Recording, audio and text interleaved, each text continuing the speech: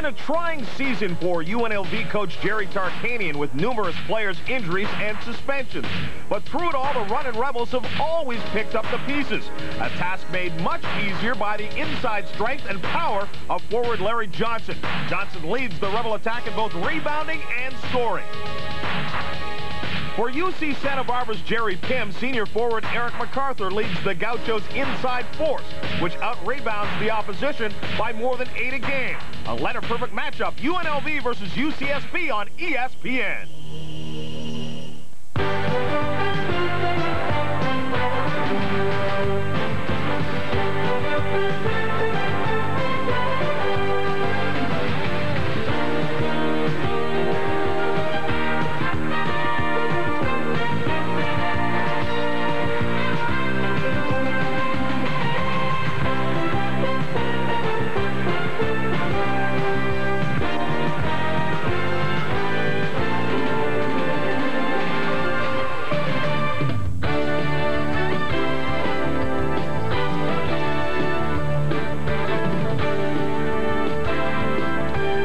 Once again, everyone, and welcome to Big Monday as we continue with our third of 3. We'll move it to the Big West. UNLV at UC Santa Barbara. The Runnin' Rebels in first place, 14 wins against just 1 loss. UC Santa Barbara is in third. They're 11-5. The Runnin' Rebs have won 19 of the last 21 meetings and 3 in a row. They're also on a 10-game winning streak. We'll get out to UC Santa Barbara in a moment as they will host the Runnin' Rebs of UNLV.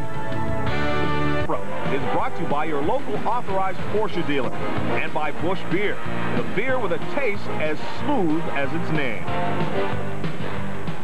The Runnin' Rebels are ranked number 2 in the nation as they try and wrap up yet another Big West title. They are 14-1 in conference, but they're at UC Santa Barbara. Let's go to Barry Tompkins and Quinn Buckner. Well, thank you, John Sanders. And it wasn't about 10 hours ago that the Runnin' Rebels of Las Vegas woke up as the number 2 ranked team in America. And what do they get for that? They get to be a 3-point underdog tonight in Santa Barbara. Let's take a look at the standings in the Big West Conference, which has become a very tough and a very competitive conference. They have high hopes of sending 3 teams into the NCAA tournament. UNLV is a lock no matter what happens tonight, no question about it. New Mexico State, surprise team in this conference, 14-2, just a half game behind the Runnin' Rebels. And UCSB and Long Beach, they feel one of those 2 teams is going to go to the tournament. Needless to say, Santa Barbara would have a big leg up if they were to win this one tonight on national television. Hello, everybody. Barry Tompkins along with Quinn Buckner. And Quinn, kind of a mixed blessing, if you will, for the Gauchos. Yes, they get them here at the Thunderdome, and this is a very tough place for a visiting team to play. But they also get the Rebels at their very best. They are really on top of their game right now. Well, they do, Barry. They get the Rebels at their best, but they also know that when they played the Rebels on the 25th of January, they only lost by 2 points. They've got to feel that their chances are better playing here at home. Larry Johnson is a guy playing in his first year of major college basketball, and yet he has already established himself as a guy who could really take over a basketball game. Well, I like Larry Johnson. He's 6'8", he's about 250. You see averaging 21 points, 11 rebounds, but he comes to play every night. I think that's what you got to have if you want to be a championship caliber team, and he's a player that can do it for him. But the player that's really given him something to go for here lately is Greg Anthony. Anthony got his jaw broken. He's got it wired and came back and play. There was some question as to whether or not some of the guys wanted to play with Anthony. He's shown the heart to come back and play. He's got that mask on his face. He's played better since he's had that on his face, oddly enough. Yeah, it's simply amazing. And he was a guy that was supposed to miss maybe weeks of the game. He came back to practice the next day after fracturing the jaw. Let's talk about Santa Barbara for a minute. Jerry Pym feels if they're to win tonight, they got to get a big game out of Carrick to Hart. And that may be easier said than done because he's playing hurt tonight. Well, his numbers, as you can see there, 16 points. He's second leading scorer on the team, but you're right. He's got a sprained ankle, and I've watched him go through warm-ups. He seems to do all right, but you wonder, after the enthusiasm and emotion wears off, where will he come after that? But he is the hub of the team. In order for them to be successful, he's absolutely the critical part of the game for them. And a real key, too, of course, is how well they rebound. When they out-rebound their opponents, they win. Well, they do, and this is the guy who's the second leading rebounder in the country, Eric MacArthur. He's got extremely long arms, a 7'3" wingspan, and he's only 6'7½", but his rebounding will be critical, not so much what it does for UCSB, but what it keeps UNLV from doing, and that's running up and down the court. I'll tell you what this game can come down to, which team has the better tape. Anthony, of course, is being held together so that he can breathe through his nose. DeHart is being held together so that he can run. We'll be back. do with $1,000 cash. Event Center in Santa Barbara, and for the introduction of the players and coaches, here's the public address announcer at Santa Barbara, Jim McNamara. Jim? University of Nevada, Las Vegas, and your UC Santa Barbara running Gauchos. The starters for the UNLV running Rebels at guard, a 6'1" sophomore from Detroit, number 12, Anderson Hunt. At guard, a 6'2" junior from Las Vegas, number 50, Greg Anthony. At center, a 6'10" senior from Washington, D.C., 00, David Butler. Forward, a 6'7" junior from Dallas, number 4, Larry Johnson. And at forward, a 6'8" junior from Pasadena, number 32, Stacy Ogman. The 17th year head coach of the UNLV running Rebels, Jerry Tarkanian. And now the starting lineups for the running Gauchos. At guard, a 6'4" senior from Los Angeles, number 15, Carrick D. Hart.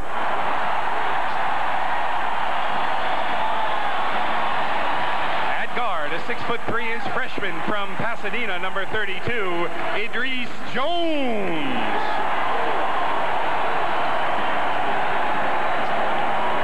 At forward, a 6'6" sophomore from Santa Barbara, number 23, Paul Johnson. At forward, a 6'9" junior from Granada Hills, number 35, Gary Gray. And at forward, a 6'7" senior from South Pasadena, number 55, Eric the Freeze MacArthur. In his 7th year as head coach of the UCSB running Gauchos, Jerry Pym.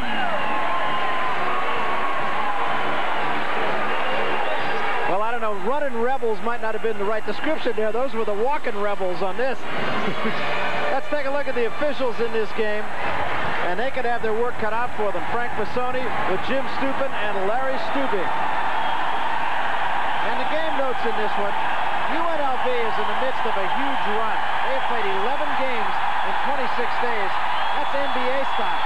Well, it really is NBA style. Talking to Tark about it, he thought his team has played as well as they've ever played in spite of having so many games in a short period of time. Yeah, he said they have really gathered and really come together as a team despite a lot of problems both on and off the court. As you can see, Santa Barbara's got a rebound. If they don't, they're in serious trouble. And they got to stick the 3. Talking with Jerry Pym this afternoon, he said his team has got to get some transition baskets. They are going to try to beat Las Vegas down the court if they can. But if they don't have a gimme basket and they can't really take it to the hole, they will back it out and play half court. Well, they got to make it a controlled break, Barry. And the reason that is, if they get down and miss the basket, Vegas is just as good going back in the other direction. So defensive transition is going to be very important, more so for Santa Barbara than for Las Vegas. Here's the series record. UNLV 19-2 over the Gauchos, and they've won the last 3, but the Gauchos won the 2 prior to that. So the last 5, only a 3-2 edge for Las Vegas. We are set to go. Sellout crowd, and the crowd really is a factor. We mentioned that Santa Barbara's favored in this game by 3 points. It is clearly because of the crowd here at the Thunderdome. Yeah, I would have to say that'd be part of it, Barry, but the 2-point loss really didn't hurt the confidence, I'm sure, of Santa Barbara. Now they lost by 2 in Las Vegas. Nice play by Anthony. But it should be noted that when they did lose in Las Vegas, Butler nor Anthony played. Anderson Hunt.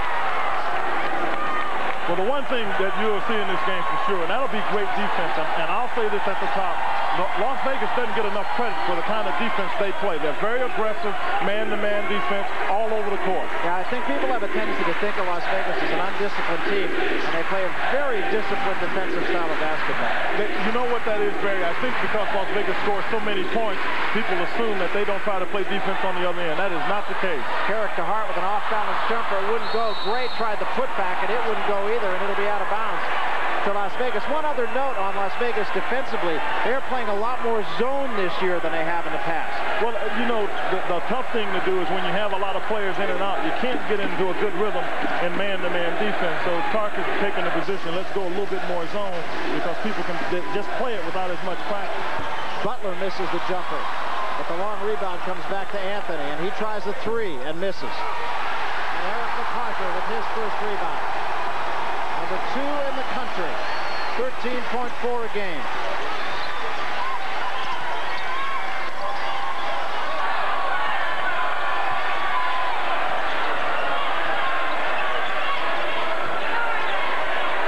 Nice give from MacArthur to Gray, hammered from behind by Larry Johnson.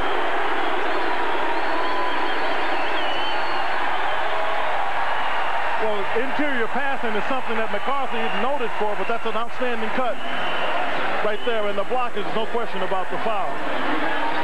Just to elaborate a little bit further on what Jerry Pym wants to do. He wants Vegas to play a zone. He would prefer it if they played a zone, and they are much more likely to do that if their big men get in foul trouble, and that has been the case.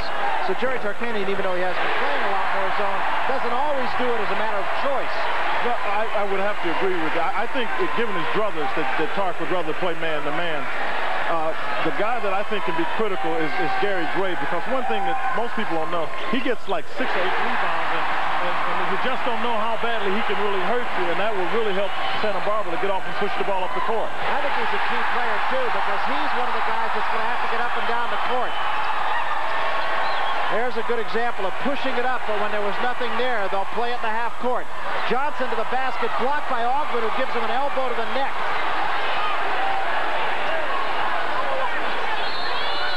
Travel.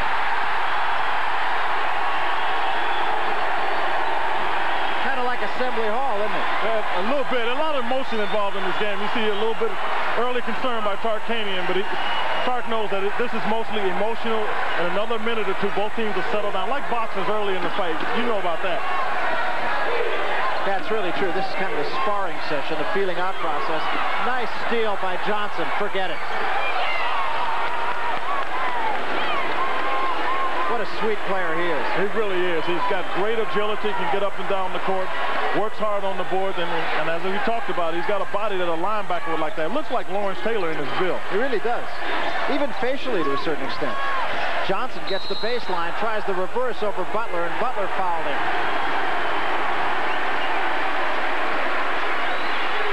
I'll tell you, it's pretty physical underneath there, too, right now.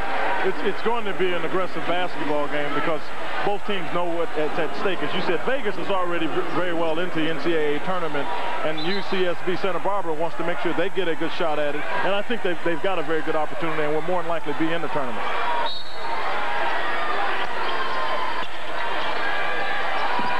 DeHart having trouble getting it inbounds. Finally does to MacArthur. Good look inside, but stepping in front was Anthony. Anderson Hunt. Butler. And Butler taunts the crowd. He's getting himself a cheering section, but I don't think it's one he's going to like. I tell you, the way the Rebels play this game, it defines in-your-face basketball.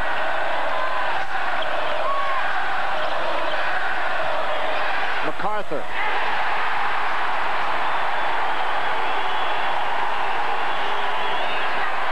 Butler at the other end. Gaucho's got back very well.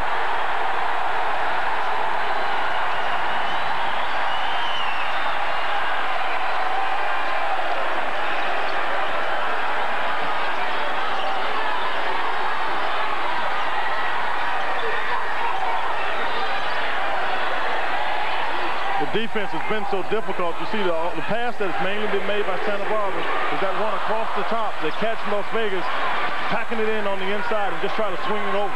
Carrick DeHart 0 for 2 early in this game. A key player averaging 24 plus. MacArthur blocks Butler, and Butler reaches in and fouls MacArthur. That's number 2 on Butler.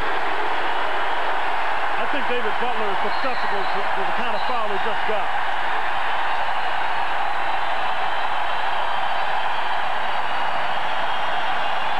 That, I mean, this is a little bit of a frustration foul. Butler didn't like the idea aggressive in trying to get it back.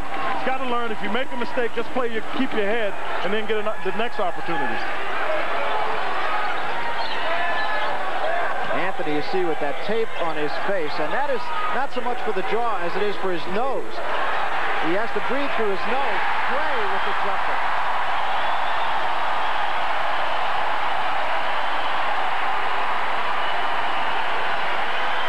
And Gray with 4 points. Santa Barbara doing exactly what it wanted, jamming it inside and doing it successfully. Stepping in front was Johnson. And a turnover the other way. Well, and I tell you, that was great anticipation by Anthony. And because he let Johnson run right by him and acted as though he didn't even see him. And when DeHart tried to throw the ball, Anthony was right there in the pass. Some strong defense being played in this game so far. None of the turnovers have been careless turnovers, with the exception of Augman shuffling the pivot foot. Johnson.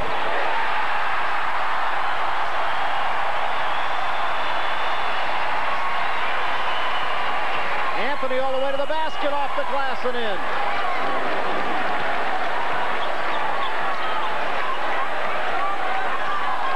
The tempo at this pace is clearly in Las Vegas' favor. They like to push the ball up and get quick opportunities like most teams, but the reason it's more so in Vegas' favor is because Santa Barbara's field goal percentage defensively is usually around 40%. You can't allow that to happen with the ball being pushed up and down the court. I think Anthony might have taken a shot to the face. We'll look in on it. We'll be back right after this. Greg Anthony went off the court at the beginning of that timeout, went to the locker room, and just ran back onto the court just as the timeout ended. I think maybe they just had to adjust the tape on his nose. We mentioned that the tape on his face has nothing to do with the broken jaw. His jaw is wired shut, but the tape is to keep his nose stable, because if anything should happen to his nose, he wouldn't be able to breathe. Well, I thought it was interesting he got back at the end of the timeout. I hope he got what Jerry wants the team to do.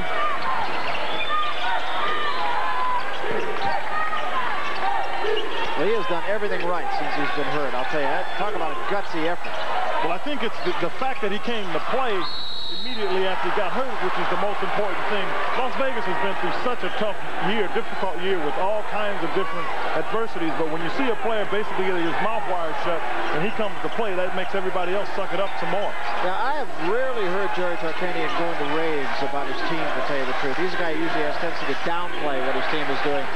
But he was very complimentary of what his kids have done when we talked to him before the game. Gray with a rebound off the miss. He thinks his team has really come together. Another turnover. Look at Larry Johnson. Race to the basket. He'll wait for help. Picked from behind by Idris Jones, and off the hands of Johnson, out of bounds to the Gauchos. Well, you talk about the quickness of Larry Johnson. Watch him right here get this ball, and in his effort to try to get control of it, he pushes it, and then it looks as though he doubles the ball, and the officials, he called double. I'm not sure he did it, but eventually the ball went out of bounds. 4 turnovers for each team now, and most of them have been forced. DeHart open for the 3.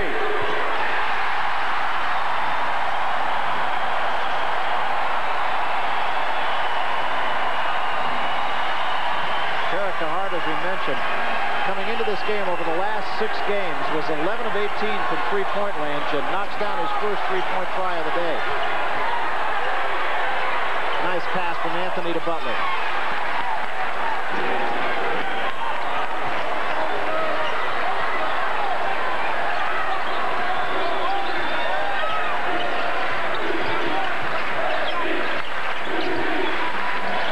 Go DeHart the jumper. Hey, he's feeling pretty good, Barry. He didn't even think about taking that shot. Got pushed a little bit on the back, but Derek DeHart still being the heart of this team. He has really been, he's a streaky shooter to begin with, and he's really been on a run lately. As we mentioned, 24.5 points a game over his last 6. Foul called on Larry Johnson, his second foul. So Johnson with 2 and Butler with 2, and that could get to be a problem. That's exactly what Jerry Pym wanted. Well, that's what Gary Pym needs, but there's no question right here. Larry Johnson may be a little bit frustrated at how Gary is playing him down on the block. I don't think the Rebels have done a very good job giving it to Johnson where he's most effective.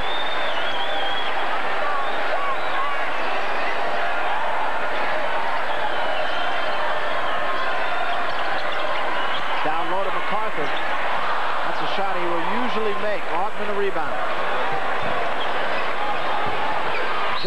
the other end. And a foul is going to be called, I believe, on Gary Gray. Well, I want to tell you, it looks like you made somebody mad here. Larry Johnson just explodes. Right here, he's almost at the foul line and just powers it to the basket. And it looks as though he got that foul, and he's all of a sudden decided, I'm going to show Gary Gray that I'm pretty difficult to play against, so you better come bring it every time down the court. Lucius Davis has come on, replacing Johnson for the Gauchos. Davis has been a big help to Jerry Pym off the bench. Been playing about 18 and a half minutes a game, averaging 10 points per game and 5 boards in his last 8. You know, you watch the foul shot of Larry Johnson, and it's awkward. He'll go up, and then he'll stop almost at the top and still have strong enough wrist to get the ball in the basket. Knocks them both down. That's just what they teach you not to do, and Larry Johnson knocks down 2 of them. Who's going to argue with him? No, I know I'm not.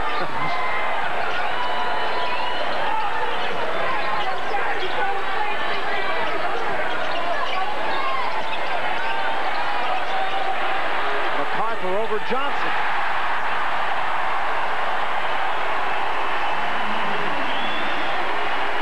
You know, you hear people talk about players who play bigger than they are. I think Eric MacArthur defines that.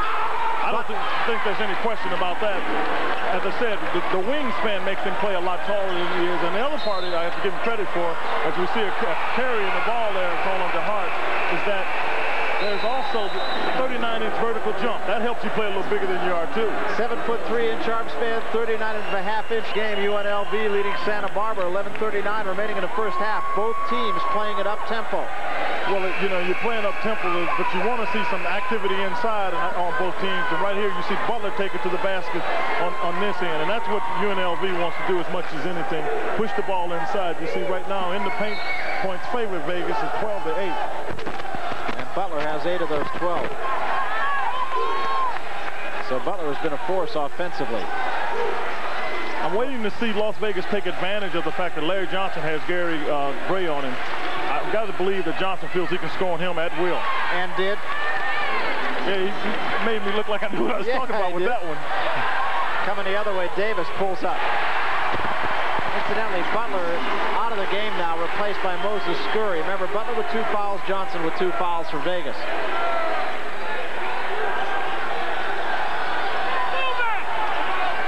Anderson behind an Augment screen and trying to fight through the screen. Jones fouled it.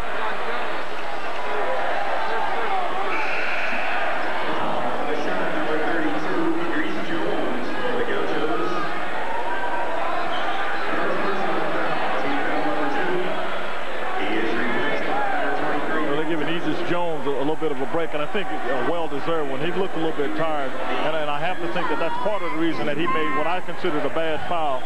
If you got Anderson Hunt shooting a shot out the 3-point line, don't foul him. Let him shoot the shot. Just get a handoff. You talk about streaky shooters. This man, one of the streakiest in the conference. Came off a 35-point game, had a 10-point game, came back with a 25-point game, and that's the way he is. He had 9 3-pointers. You get it going on a roll like that, that'll tell you what kind of streaky shooter he is with range.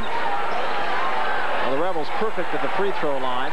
So far, that's the difference in the game. 3-point lead, Vegas.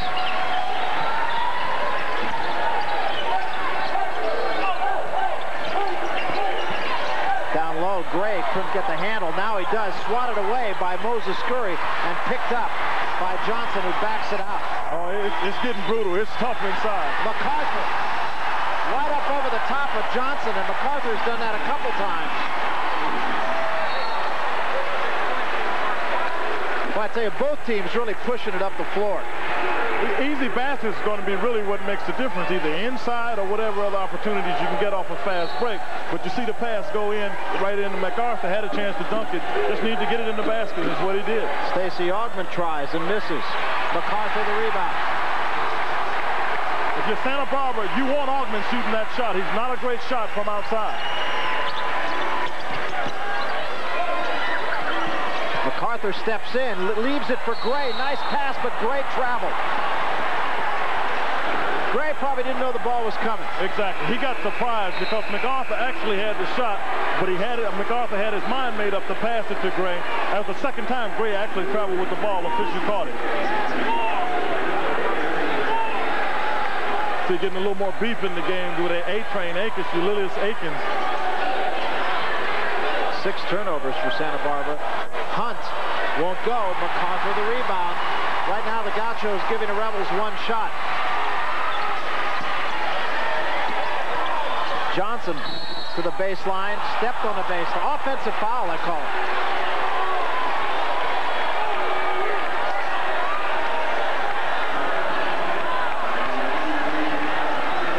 Jerry Pym tries to teach his players, take what the defense gives you. That time Johnson made up his mind and just tried to take it. Augman, one of the better defensive players in the country, was there for the charge.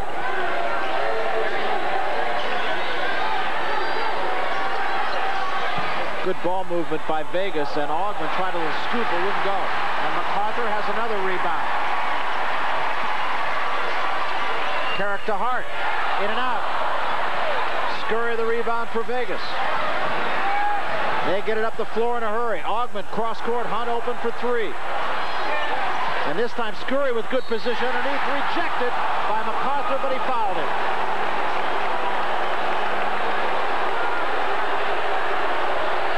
Well, the one thing we haven't seen a lot of on the part of Nevada, Las Vegas is offensive rebound. This time Scurry gets it, and MacArthur gets position, and the official may call that one for a foul. Boy, I think I'd have to look a little bit like MacArthur myself. Where did I get him? Pretty close call, wasn't it? That's another one of those rules that's really born of many vagaries of getting him with the lower part of the body. I could see it with the shoulders and the chest, but if he got him at all, it was with his legs. Well, as we see Barry Young coming in the game, I think where that probably was called, if we had an opportunity to see it again, there's no question MacArthur put his hand, swung his hand down, and that's a problem. Anytime you do that, the official is subject to call it.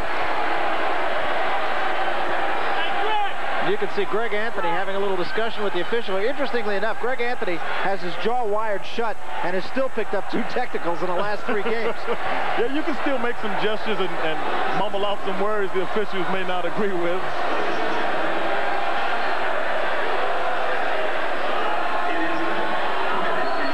You'll get a little view of what the fans here at UC Santa Barbara try to do to some of the shooters. I saw flashing lights up there. They had signs going, you know, that like in kaleidoscope, they do everything to try to distract you up here. Yeah, they put those little, you see those wheels up there. I don't know if it's distracting Moses Scurry, but it distracted me. Got a lane violation. They took that one away. Moses Scurry comes back laughing about it.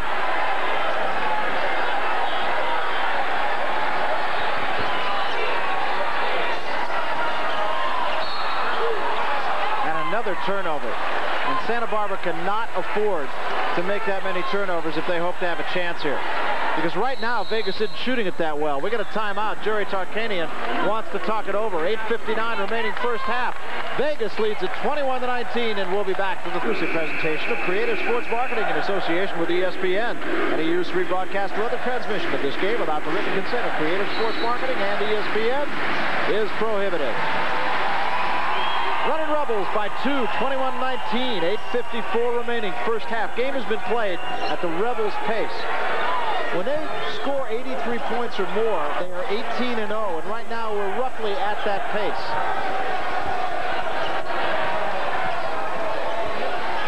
Anthony lobbed it up there, couldn't get it to go, and the rebound, loose ball down to Young. He missed the putback, and finally Carrick to Hart comes away with it and pushes it up the floor. Davis. So that's the kind of lift that Lucius Davis has been given the Gauchos. Coming off the bench, making jump shots, playing good defense. That time he made a good decision to pull up for the jumper.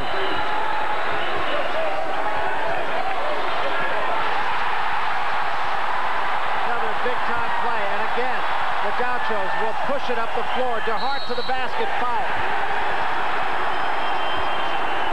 Call it on Anderson, I think. It is on Anderson.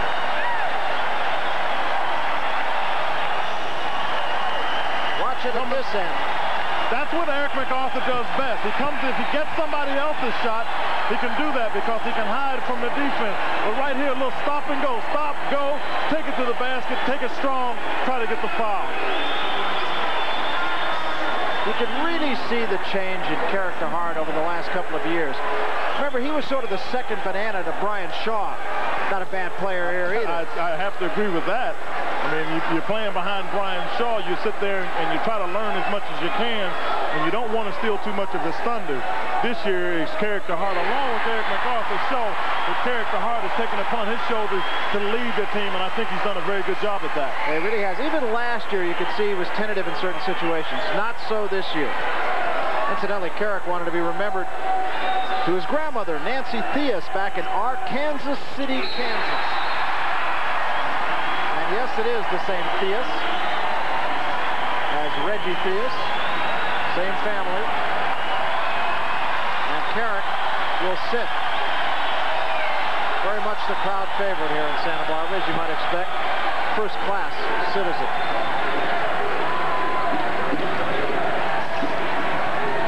Butler. And again, one shot and one shot only. Vegas has not done a very good job, I think, in taking shots, but more importantly, you've got to put a body on Eric MacArthur. And now Vegas again, they push it to the basket. They'll try to take it to the hole, but if it's not there, they kick it back out and play the half court. That's what they're doing now. MacArthur works on Butler. And a little short. Ogden doing a good job. MacArthur gets the rebound back. He's got a gang of them already. Davis. How many rebounds? Big punch off the bench there. Big punch. Knocking the ball out, knocking that shot down. MacArthur got it with his long arm. Underneath, Butler missed the jam, but a foul is called on Johnson.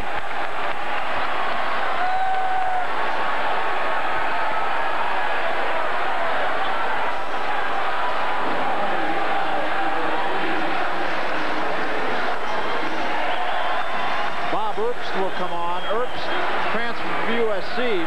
MacArthur sits, and he's got 8 boards in the first 13 minutes of this game. Well, he's been really active, and as important as anything, he's done a very good job of protecting the middle. After we talked about it with about 11 minutes to go in the game, Las Vegas didn't get anything else inside. As you see, Santa Barbara goes to a 1-2-2 matchup zone.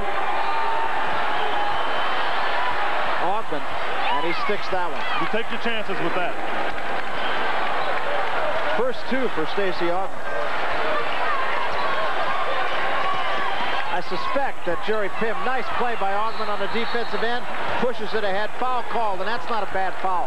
Well, it's a good foul. Stacey Ogden would have had to dunk, but as I said, he was the defensive player of the year in the country last year, and this is where he'll get you. He gets his arm out there in the pass. You've got to come meet the ball. If you don't with Stacey Ogden on you, he'll get it 8 out of 10 times. So a very good foul, as Gaucho's not yet in the penalty.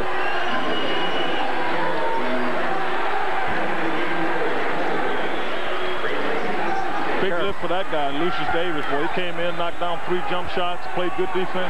You need to get those lift off the bench, because in a game as emotional as this, your players get a little more tired because your emotion zaps your strength as well as your physical play. And I'm sure they will bring MacArthur back relatively quickly. Not any foul trouble. That's another real key. When MacArthur has 3 fouls or less, the Gauchos win. Butler travels.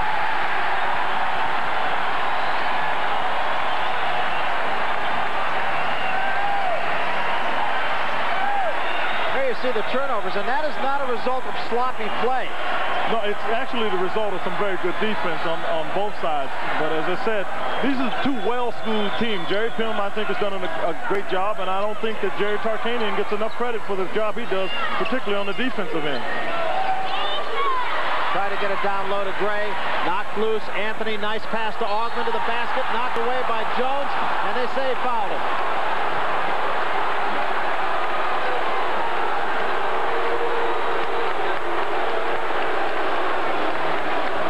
You do is you collapse inside anytime the ball gets there, and you see right here, Vegas pushes the ball up, and then Stacey Ogden tries to take it to the basket. The official makes the call. We got some Santa Barbara fans behind us that agree with Idris Jones. I think I do too, to tell you the truth. That looked like all ball to me.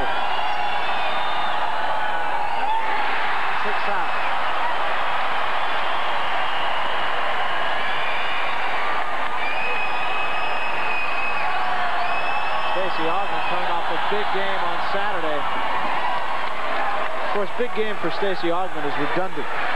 Yeah, it is, and Las Vegas plays so many top-ranked teams that you get any one of their 5 starters to have a game like that. But Stacey Augmon can get you in a lot of ways. Gray, the turnaround won't go. Butler, the rebound. Yeah, all 5 of the Vegas starters average a double figure. Johnson slipped, but Augmon did well to get it back. Johnson complaining about a wet spot on the floor. Butler underneath, and it won't go. And Jones the rebound.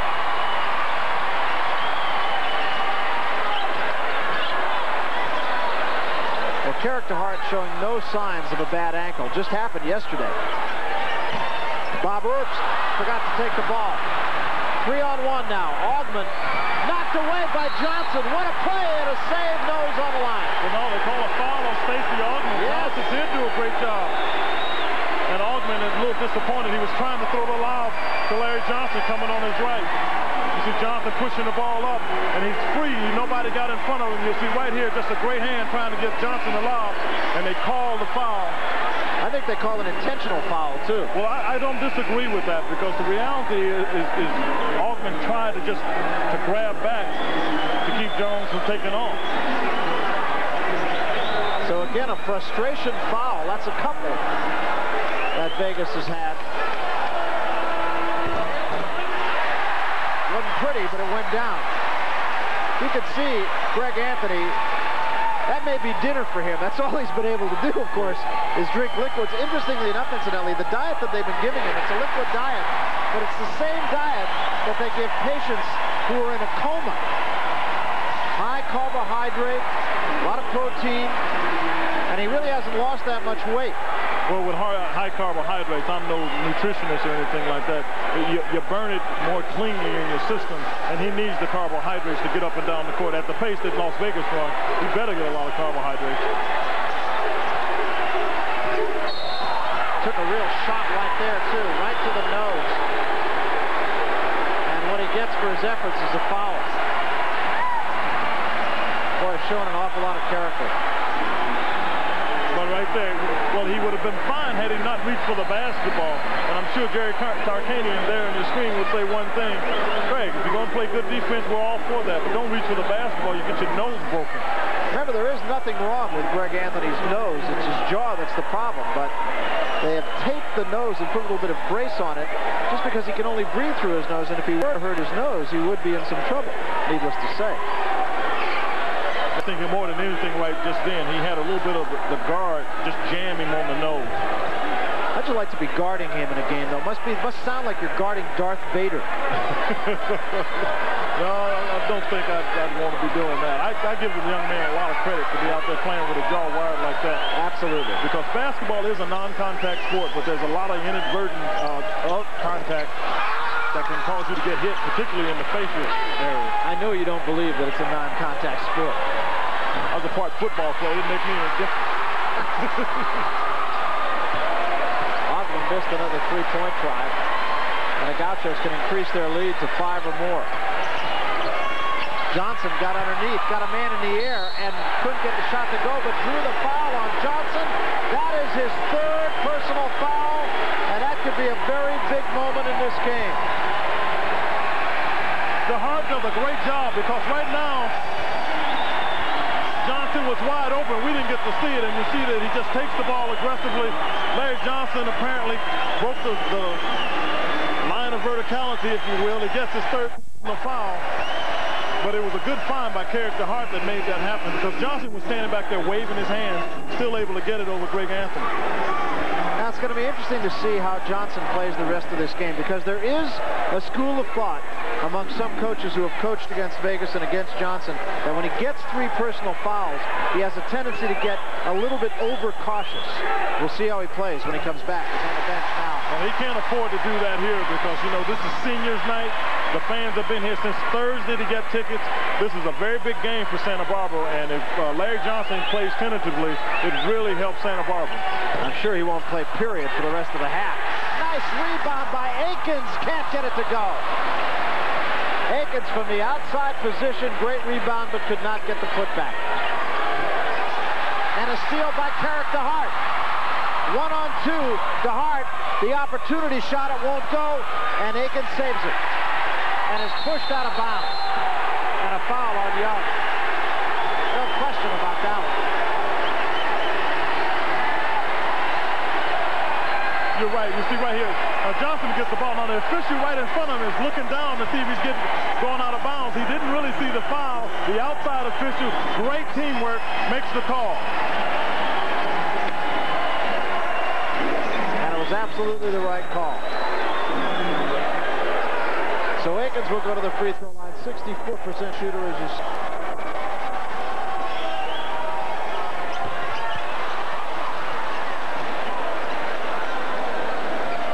Gaucho's had a couple of chances to stretch this lead and have not been able to take advantage. This is a real critical part for him, I think, Barry, because with Larry Johnson out of the game, this is where you want him to stretch the lead for Gaucho. Butler is fouled underneath by Davis. Jerry Tarkanian not having the best of it so far. Lucius Davis has had some very good minutes off the bench for Jerry Pym.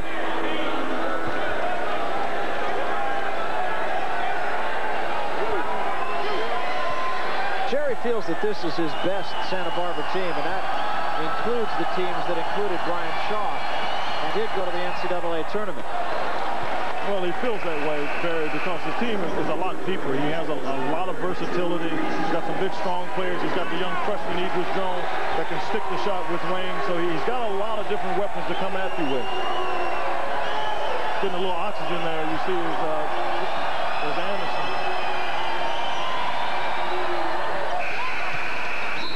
So we'll take a timeout. 3:57 remaining first half. 28-26. The Gauchos over the Runnin' Rebels. We'll be back. And what should be a great game coming your way right here on ESPN tomorrow night, 7:30 Eastern Time. The #1 ranked Kansas Jayhawks, the #5 ranked Oklahoma Sooners at Norman. And then at 9:30 it'll be 15th ranked LSU against Florida, a team, of course, that has been decimated during the course of this year. Ever notice how much Jack Nicholson sounds like Billy Tubbs? Yeah, Jack will love that. Carrick to Hart with his 9th point and a 4-point Gaucho lead. The one thing that doesn't seem to bother Santa Barbara is the pressure in the regard that they are a very patient team, as you see Anthony, who I mistakenly called Anderson, sitting down. But Santa Barbara is a patient team, so this defense, though it makes you speed up the tempo, doesn't keep Santa Barbara from being patient once they get themselves in position.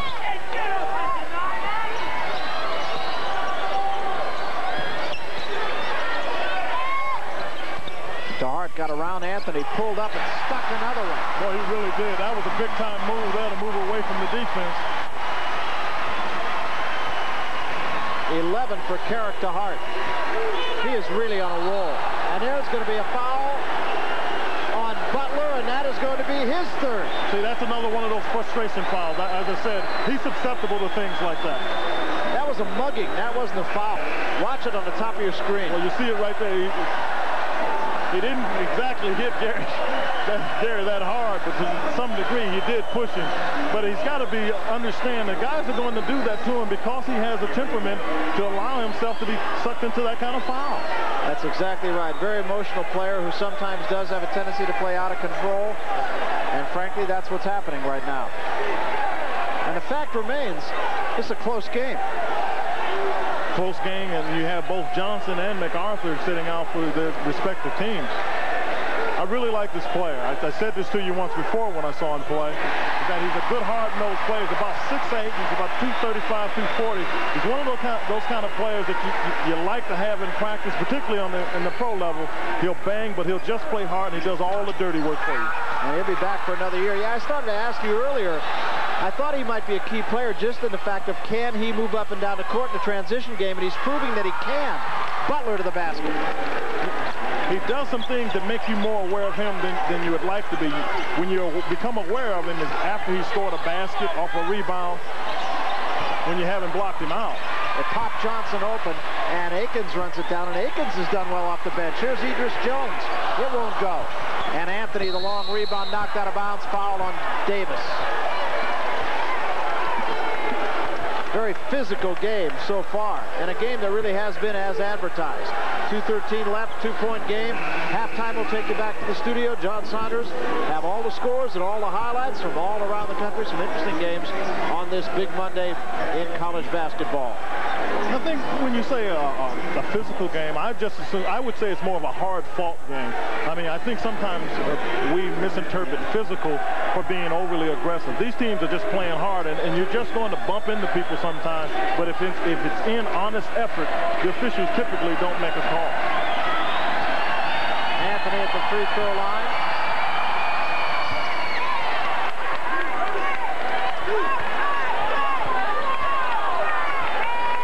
Six for Greg Anthony. One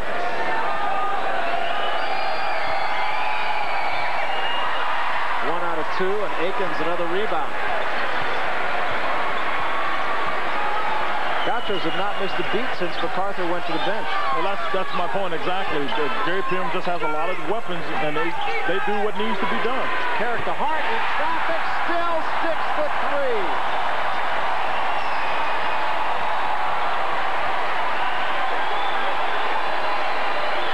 Butler follow-up. It's short in the lane. Augman to put back.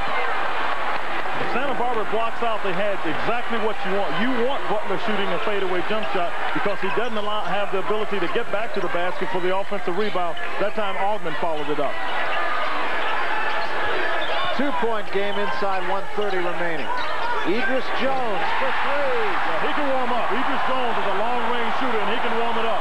That's 7 of them in the game against Utah State. Gary Gray got back very well again on the transition and made the play. Big fella knows he's not in the game to score points, so the best he can do is keep his man from scoring him. That time, you're right, did a good job getting back, deflected the ball, knocking it out of bounds off of one of the Vegas players.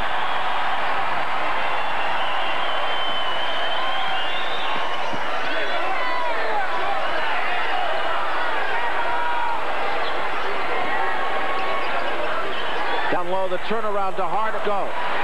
Butler the rebound for the Rebels. Anthony ahead. It goes to Scurry underneath. Nice look by Greg Anthony. Well, we got about a 4-second difference here, so we're going to see Santa Barbara just try to get down and get one shot at the end of the half.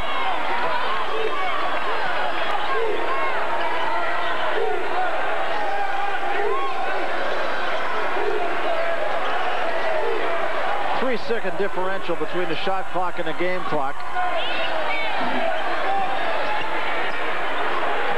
Idris Jones took that a little early, and it wouldn't go. Well, I don't think Jerry's going to like that one. No, he won't. That's a little bit of the freshman feeling pretty good. He made his last shot. And Scurry missed the shot, and again, credit Gray with just doing enough. And the Gauchos throw it away, and now the Rebels will have 3 seconds to get a shot up. Gary Pym is ball game. The home team, Santa Barbara, leading the visitors from Las Vegas. We'll be back with more halftime activity right after this. This is UC Santa Barbara is brought to you by the personal computer group of Hewlett-Packard. There is a better way. And by Michelob Dry, bold taste with no aftertaste. Mick Dry refreshes completely.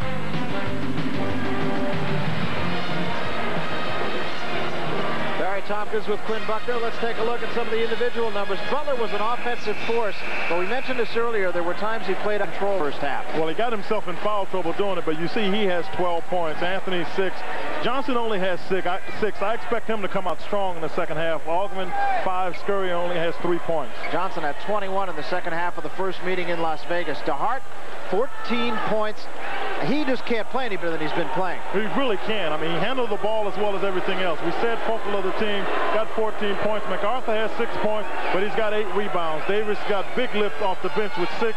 Johnson 5, Jones with 3. Let's take a look at the storyline in this game then. UNLV, as you see, only 43% from the field. Normally they'll shoot it better than that. And you touched upon this. Larry Johnson really has not been a factor in the game yet. He really never got into the flow, and I think you got to give credit to the overall team defense of the Gauchos individuals, but particularly Gary Gray. And you see Santa Barbara is doing their usual. They're out-rebounding their opponents. If they continue to do that, I think they have a great chance to win this. But I think the big plus for them was the bench support. Davis came off, made a couple hoops for him real big. Aikens got some rebounds. These are people you don't normally expect to get production from. Tonight, the Gauchos have gotten it. If they continue to get that kind of production, I think they'll beat Las Vegas. Here's a key player, no question about it. We mentioned he had 21 points in the second half of the 2-point win that Vegas had in Las Vegas at the Thomas and Mack Center. Now he's playing with 3 personal fouls. So is David Butler. On the other side of that coin for Santa Barbara, Eric MacArthur sat the last 6 minutes of the first half. He's going to be fresh. I just have to think, Quinn, they will try to jam it inside and try to really take it right to Johnson and Butler. Well, I would too. Definitely try to do it. You see Augman go to the basket. The real key is for us to watch to see whether or not Larry Johnson stays aggressive or becomes tentative, because he does have 3 fouls. And the other factor, of course, is we'll watch for Vegas to possibly zone a little bit more, and that'll open up the 3-point shot. Turn around MacArthur, too hard. Nice block out that time, and a rebound Johnson. I've seen Las Vegas teams going down at halftime, and it'll focus them all of a sudden. They come out, and then they become very, very workmanlike. Rejection by MacArthur, his 3rd. And he's doing it against a pretty good player. That's what I was going to say. It was great for the rejection, but it's who he rejected. Larry Johnson. And a 3 at the other end by the other Johnson.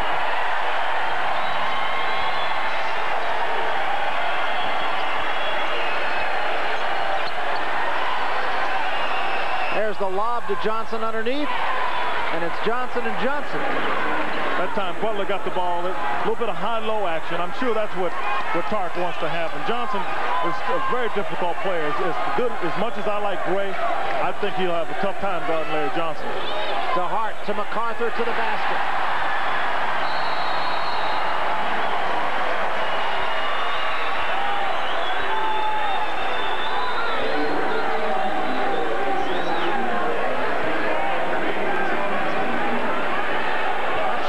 Official is...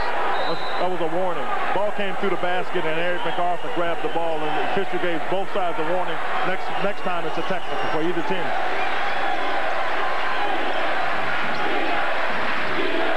There's a lob from Johnson to Butler, overplayed beautifully by MacArthur.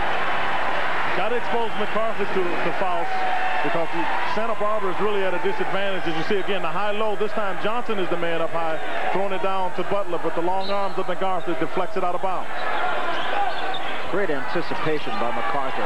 Anderson Hunt for 3 is short. MacArthur the rebound. Boy, MacArthur's really quick off the floor.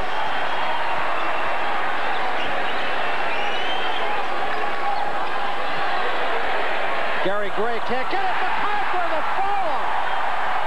What a clinic to start the second half for Eric MacArthur. Another turnover. Threw it right to Idris Jones. 3-pointer by Jones won't go. MacArthur the offensive rebound. Tried the putback, drew the foul. If it's against Johnson, it's his 4th. We'll see. It is against Johnson. Number 4. Things going from bad to worse for this man. And you see just an incredulous look on Jerry Tarkanian trying to figure out what's wrong as Larry Johnson protests vigorously about the call. You see the little shot right here, but you see coming in to tip it in is MacArthur. That's his real strength right there, getting offensive rebound baskets. Now we got a real situation for Jerry Tarkanian, because he's got to get Larry Johnson out of the game.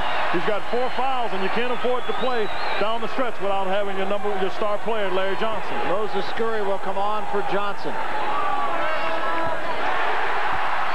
MacArthur's quickness continues to dazzle me. MacArthur is got quickness, he's got long arm, but he's got a nose for the ball. He studies it coming off the rim, and that's what you have to do. Paul Silas, all of the great rebounders do that. They study the ball off the rim, knowing that if it's shot on the right side, 9 times out of 10, it comes off the left side. And after you do this as an art, then all of a sudden, when it goes up, you have a good idea where it's coming off. MacArthur definitely seems to have that. Not a bad line from MacArthur. 12 points, 10 boards. And we haven't yet played 2.5 minutes of the second half. This is the biggest lead for Santa Barbara. It's 8. Augman answers at the other end.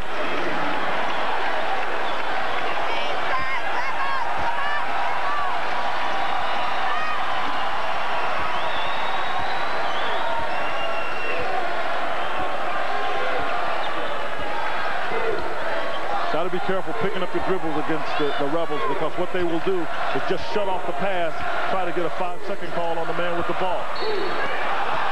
That was an example of a little bit of a lazy pass by Johnson. Well, that's what I was talking about.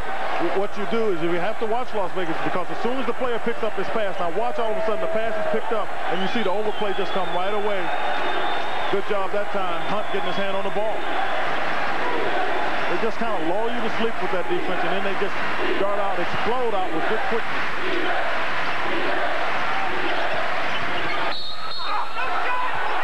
Foul's going to be called on Johnson, reaching in. I think they're going to say that's before the shot. I don't know.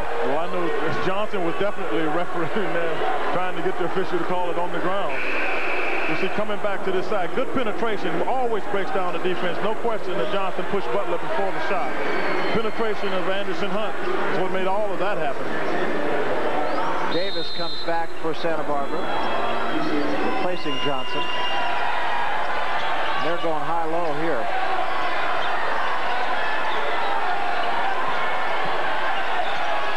They don't contest Augment a great deal outside. Hunt tries the three, it won't go.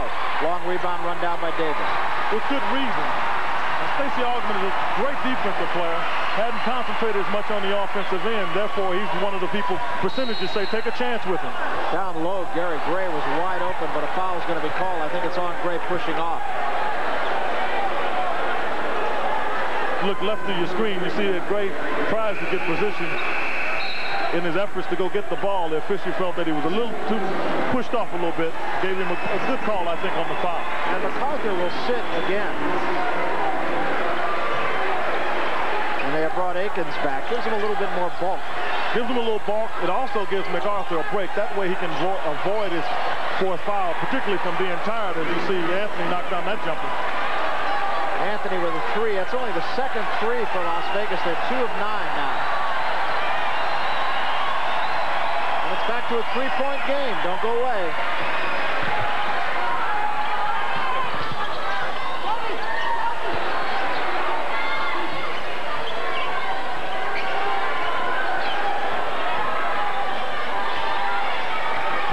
Idris Jones for three. Short.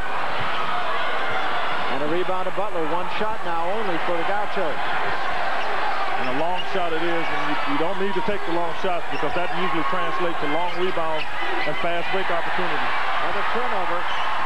Idris Jones. And it is run down as Jones couldn't find the handle. And here come the Rebels. Augment for three. No.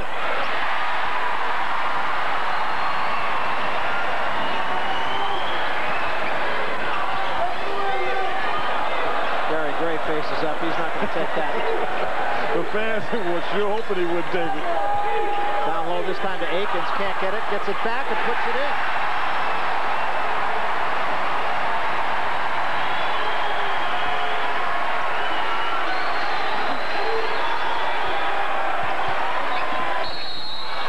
Moses Scurry, a nice move to put it on the floor. Somebody forgot about him defensively for a minute.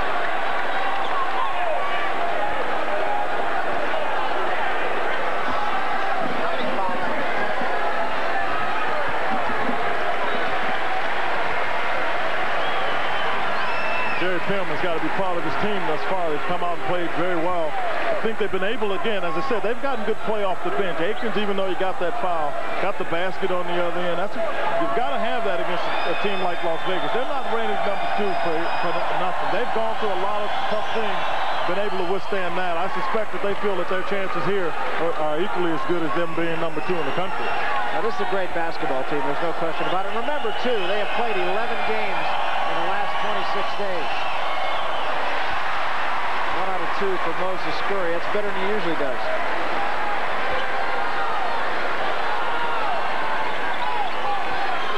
MacArthur is back in the game now, playing with 3 fouls for the Gauchos. Nice pick by MacArthur. Try to get it down low to MacArthur, and it's rejected, but a foul is called on Butler, and that is 4 on David Butler. That really put Stark in a bit of dilemma now. This is an outstanding pass, high-low bounce pass, and coming up with it is MacArthur, and he tries to go backwards. And you see Butler come over to try for the block. I'll kind of let you call this one for yourself. One of those either way calls.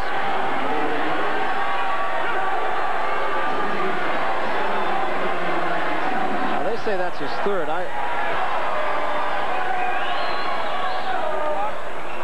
We'll go with what the official numbers are, although I was certain that he had 3 in the first half. Well, you see Eric MacArthur is having a big night. He's got 12 points, 11 rebounds, as you see there, but really critical has been his defense. He's got 3 blocks, and that keeps all of the Rebels from running in there trying to get those easy dunks. 14:32 remaining in the game. 51-46, Santa Barbara. Tonight right here on ESPN, 7:30 Eastern Time. In Norman, Oklahoma, it'll be the Kansas Jayhawks, #1 in the country against the #5 ranked Oklahoma Sooners. And then we'll move on to the Southeast Conference, #15 LSU against Florida. Florida, of course, has been struggling a great deal. Well, the Kansas-Oklahoma game is going to be a great one. Oklahoma proving they can beat teams in the Big 8. They've already beaten Missouri, so they've got them down at Norman. Kansas got their hands full. But I've seen Kansas play, and they're a team that can get it done even on the road. Great conference this year, the Big 8 Conference. Another turnover. Incidentally, it is official. Butler does have 3 personal fouls, and not 4. Again, a lazy pass, but it is taken back from Augmon by Davis to Akins. Not a very good job stepping in to keep Davis from Akins getting to the basket. Anthony, tough shot, count it. And he'll go to the line. Akins the foul. Just the quickness of Anthony gets him open, a little step inside, and you see Akins gets there, and he bodies up. Moses Scurry gave him a great pick that time, too. Jerry Tarkanian is going to take a calculated risk here and come back with Johnson, who is playing with 4 personal fouls.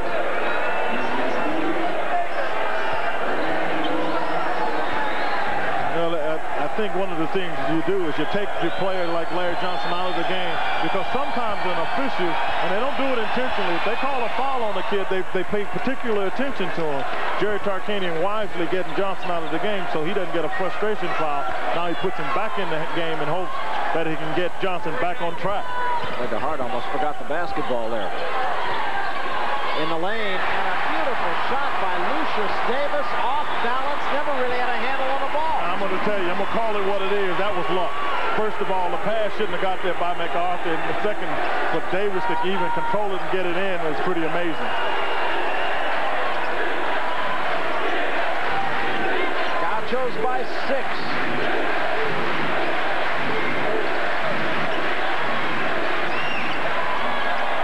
Jumper by Anthony won't go. DeHart runs the rebound down, and Anthony fouls it. Now watch, you tell me how Johnson is playing on a defensive end. Remember, he's got 4 fouls. Watch it. Well, he gets down here. He just takes good position. That's what he did the last time. I'm not going to call that tentative. The thing you need to do is to just get yourself in good position. I thought Larry Johnson did that. Lucius Davis has come off the bench for the Gauchos and made all 4 of the shots that he's taken, and they've gotten help from Akins with 4 rebounds and 4 points.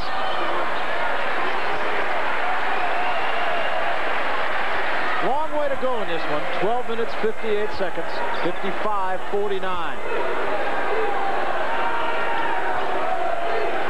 Let's look at Jerry Pym.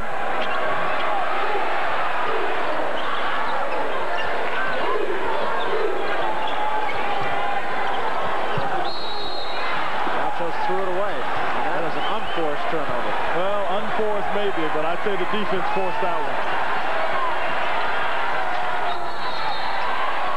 A look inside. Davis fouls Johnson from behind.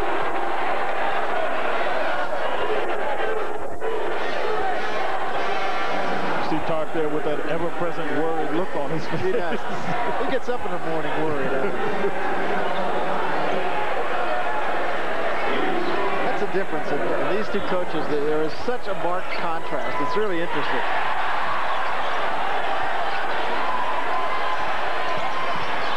Anthony leaves it, and MacArthur took a real shot that time.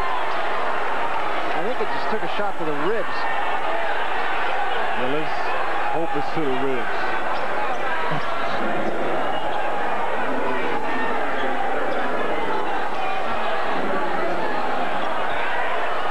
You see Anderson, again, taking the ball to the basket. You see stepping over and trying to get there. And just getting caught in between the pick is Eric MacArthur. He got a good shot. He appears to be okay. That can be deceiving. Anthony misses badly. MacArthur's there for the rebound.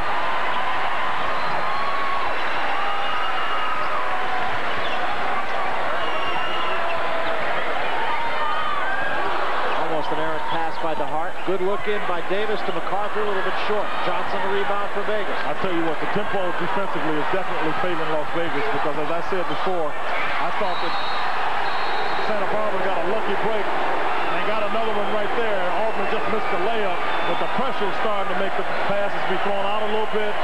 The offense is moving out. You see Altman do a little doopsie-doo here. A little too much doopsie-doo. I was just going to say.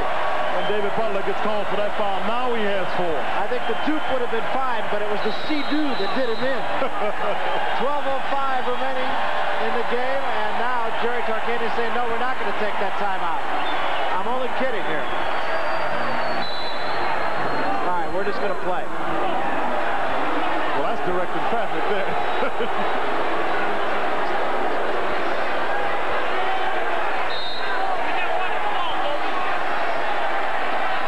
Jerry looked up the clock, so he knows he gets one in 3 seconds. There's no reason to take a timeout.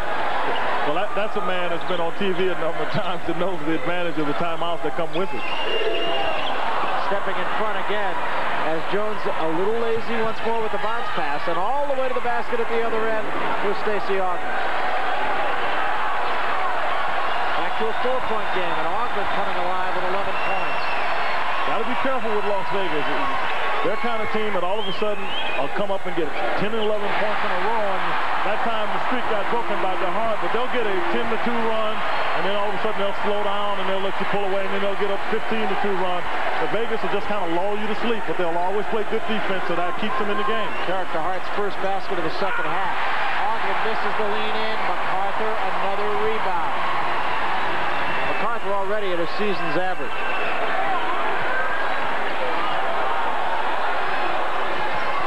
Vegas playing some good half-court defense, so. They will. They'll play good defense. They'll make you move the ball around, and if you lose your patience offensively, that's when all of a sudden they'll come up with a steal. That's a tough shot. DeHart falling away from about 18 feet. Johnson has the rebound. That's exactly the kind of shot that I'm talking about. DeHart lost his patience, and you see what Las Vegas gets out of it. Anthony comes the other way, score the basket. See, when you take those shots like that, first of all, it's out of the rhythm of the offense, and you give the defense a chance to get the rebound, and no defensive transition allows Las Vegas to get that basket off the fast break. Now Jerry Tarkanian will get the timeout. It's a television timeout. Doesn't even cost it. Santa Barbara by 4. Santa Barbara lead, but what's happening right now is Vegas defensively is forcing Santa Barbara into passing mistakes and then burning it up the other end. Well, that's the style that they like to play, and you see right here, Anderson just pushes the ball up. Good body control, gets it in the basket, but that's what the kind of turnovers that Vegas likes to get, because then they can beat you because they have such good athletic players that can dart back to the other end. They hope they get you in defensive transition, short a man or two. I think it's catchy. I just called Greg Anthony Anderson also.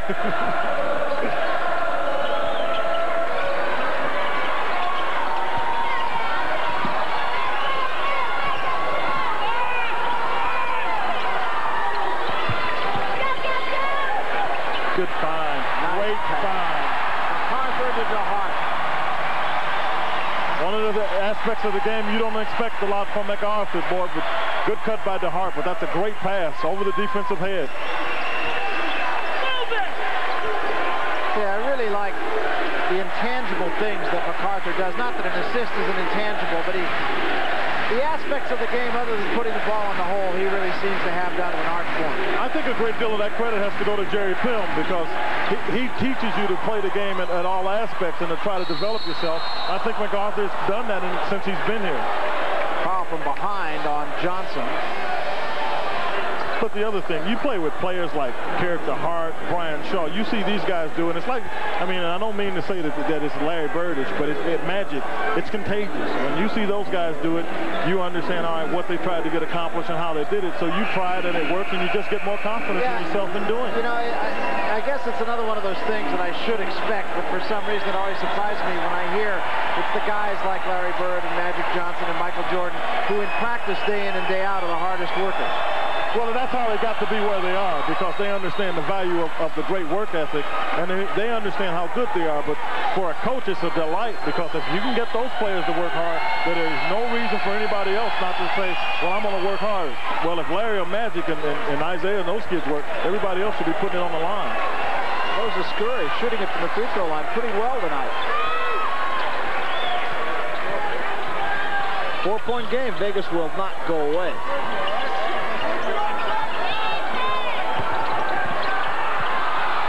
And there's a gimme. Now that's a gimme. Character Hart lost the ball to Gary Gray standing under the basket for a layup. That's a gimme.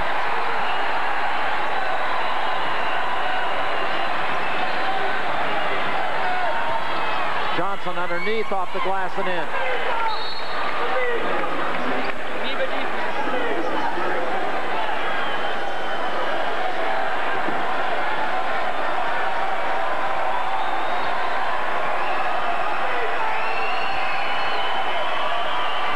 Tarkanian up yelling for the amoeba. That's the defense that he plays.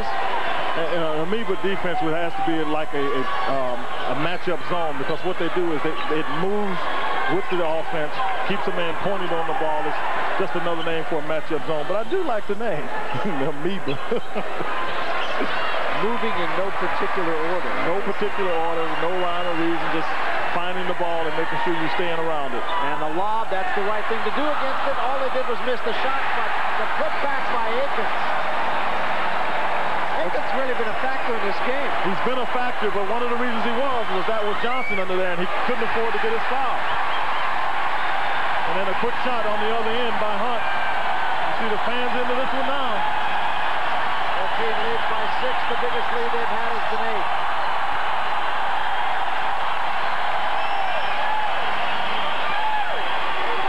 Akins again, and that was a shot that he threw up from somewhere around the hip. Jump ball call. The possession arrow points to the Gauchos. MacArthur, a short rest, will come back. We'll take a timeout. 7:54 remaining in the game. Gauchos 63, Rebels 57. We'll be back. 57, the Thunderdome is alive. 7:54 left. Watch the play underneath to Akins. Well, the thing you notice mostly is that Larry Johnson doesn't get involved in the play much at all, because he's got 4 fouls. He just kind of backs away. You see, right in the middle of your screen, he's just moving to get away as opposed to get involved in the action.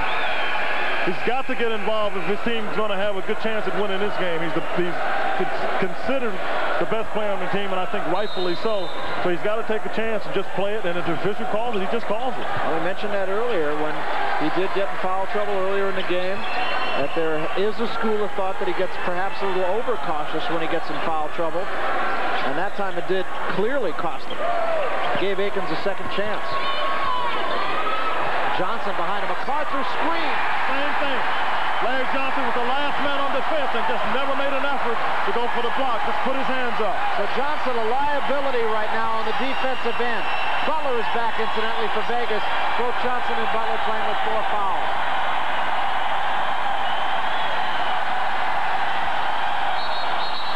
DeHart reaches in and is guilty of the foul.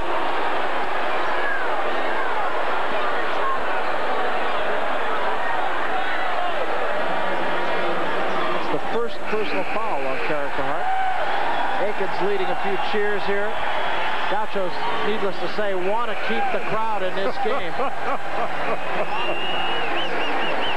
That's a fan for you. Akins and Johnson lead.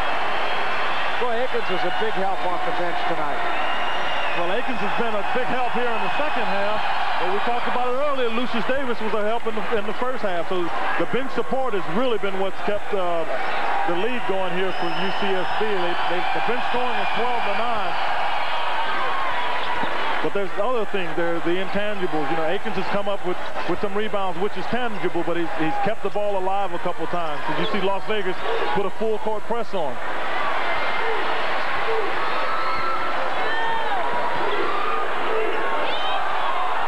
Crowd wants a foul on Anderson Hunt. They won't get it. And again, a lazy pass by Idris Jones.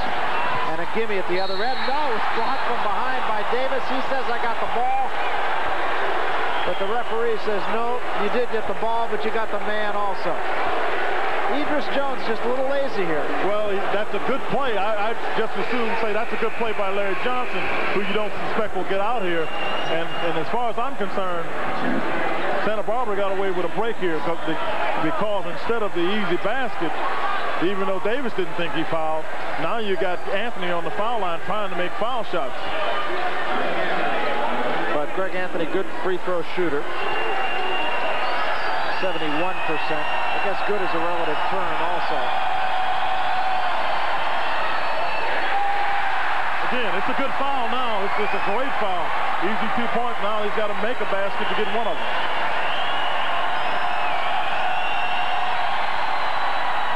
One out of two. 65-60. Full court pressure by Vegas. They have to hurry to get this in. 2-2-1. They're going to have to hustle. Yeah, he's standing out of bounds. There's no question. Johnson was standing right on the out of bounds. Official right on top of him. Again, Jerry Tarkanian changing the tempo up a little bit. He felt he's been in the half-court defense long enough, hadn't got enough out of it, trying to shake the Gauchos up in a different manner. Gauchos have turned it over 20 times in this game. Those start to be numbers that you have to consider yourself lucky if you win the game. Butler missed the jumper. Johnson has the rebound. Santa Barbara doing a good job. One shot on the rebound. Well, that's been the hallmark of their season. Vegas playing some tenacious defense. Well, I tell you, they get all over you. MacArthur got a man in the air, putting it off the glass.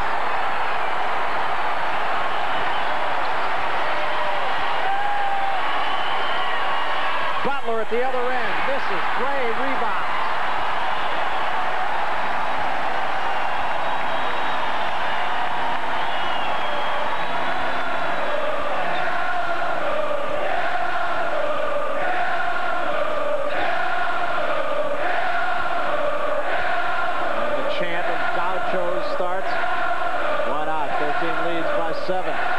MacArthur again, too hard.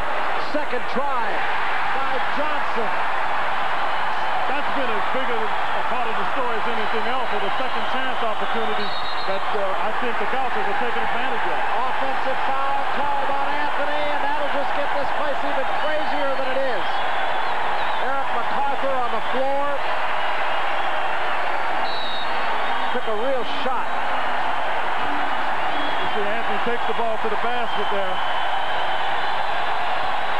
Look, contact. I don't think it's anything serious. MacArthur's up running off to the side, but you see the fans are seriously into this one. 5:30 remaining in the game. The Gauchos have their biggest lead. It's 69-60 UCSB.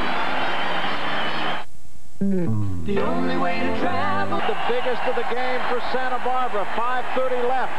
Wednesday night, we'll start you out in the Big East. 7 o'clock Eastern Time. Number 10 Syracuse against the Hall. We'll also have cut-ins all throughout the evening on the UConn-Georgetown game. That should be a great game. Then we'll get out of the ACC at 9 o'clock. It'll be Duke against Clemson. Duke looked awfully good against an awfully good Arizona team yesterday. Then out to the left coast. It'll be Cal and Stanford. We'll be there for that one, 11:30 Eastern Time. A battle in the Pac-10, I should say. Well, both in the ACC and the Big East, you're looking at two of the teams going for the championship. Duke and Clemson and Georgetown and UConn.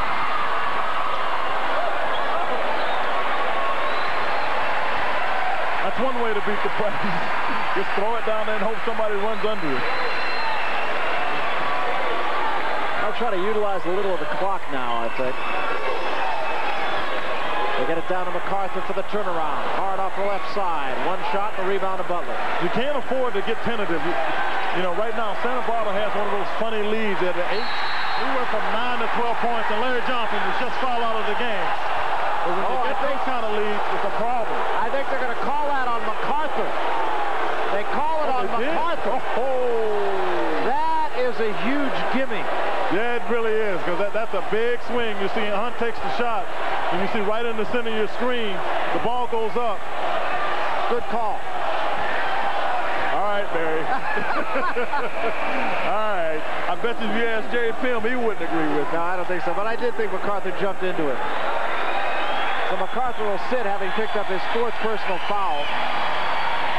I suspect that Jerry Pim will sit him for about a minute, minute and a half, and bring him back.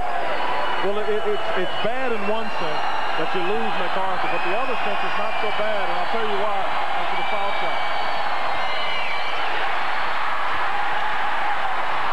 Anderson Hunt, incidentally, having a woeful shooting night. He is now 1 for 10 from the floor and 0 for 6 from three-point range.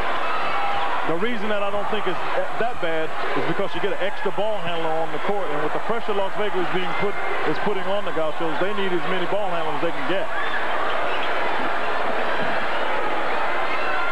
They get it into Gray, puts it up, fight for the rebound, knocked out of bounds off Johnson's hand. Vegas actually did a good job that time, front and back on Gray.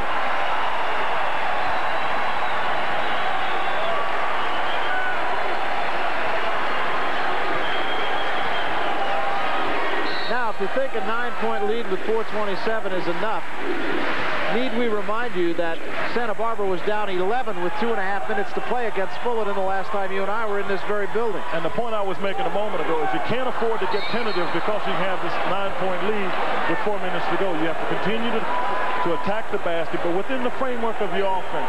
It didn't happen that time, and you see Las Vegas is now starting to shoot foul shots.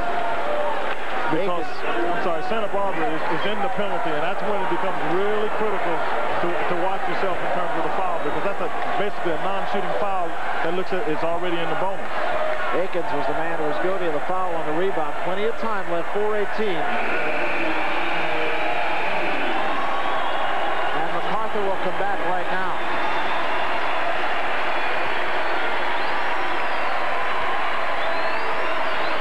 Again, that's in one of those takeouts, get him out of the game, kind of get him out of everybody's eye, and then bring him back in. Larry Johnson's been able to avoid fouls like that. And Johnson, a great rebound, but he has it knocked away by Paul Johnson. MacArthur just took another shot to the stomach, I'll tell you. And another. And Stacey Ogden jumps right in the middle of that, and I don't think he jumped in it as a peacemaker.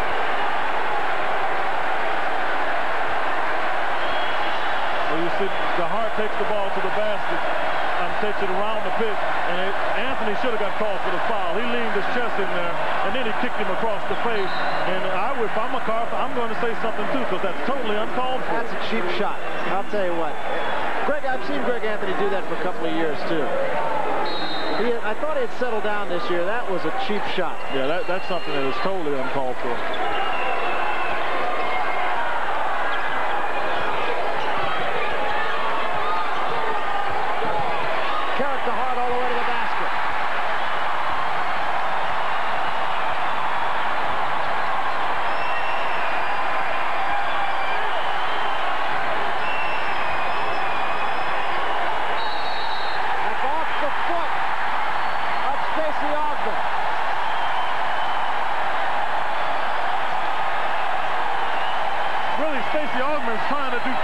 Put the ball in Davis' face. The wise thing to do is just slap at it. You might get lucky. That time the Gauchos did. 11-point Gaucho lead, 3:30 remaining, 71-60. Nice hands by Johnson, or rather by Anthony.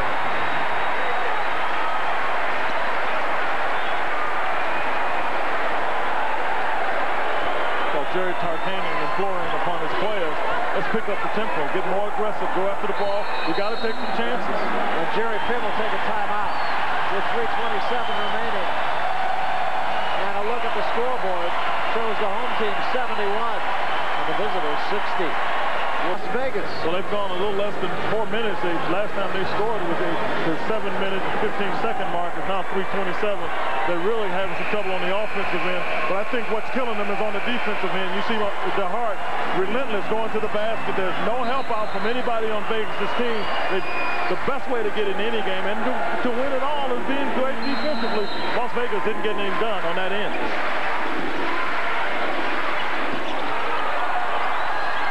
They clear out for DeHart. Through a costly turnover, and then DeHart smacks Anderson Hunt. And they're going to call Anderson Hunt. The travel. I think the replay will show that he got a little assistance on this traveling. Right here, you see Hunt is waiting for the ball, and you can see the loose arm, the right arm of Carrick DeHart. I don't think there's any question that Anderson got a little help on that one.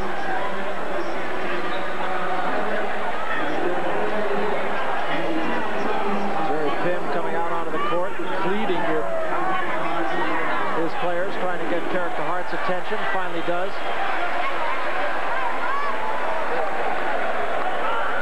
Again, we talk about the difference in these coaches. Jerry Pym is a guy whose biggest concern is whether his tan line shows on television. And here's a guy who eats your laundry. Well, he's a competitor.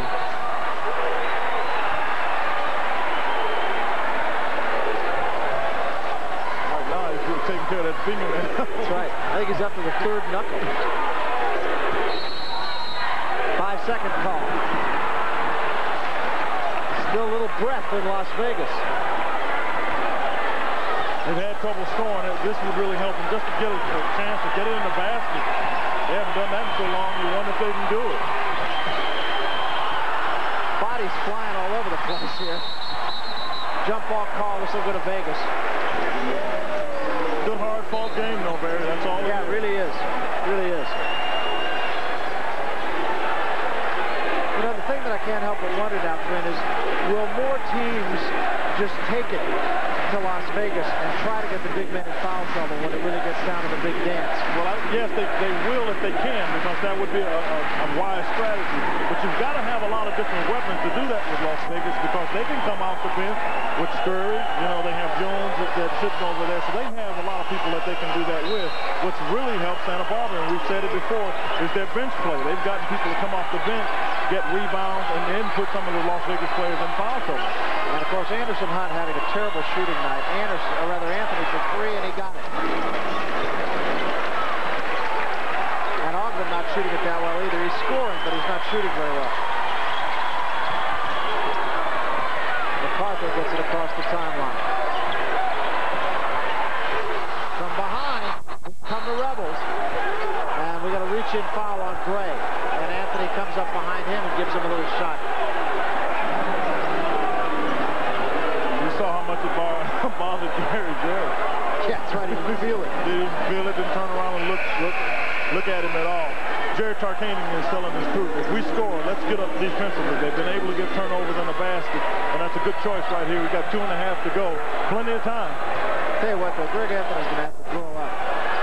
Well, he really is. Particularly if he thinks he's going to go on the next level and play. He does that. Somebody will remind him, son, you know, I've been doing this as long as you've been thinking about it.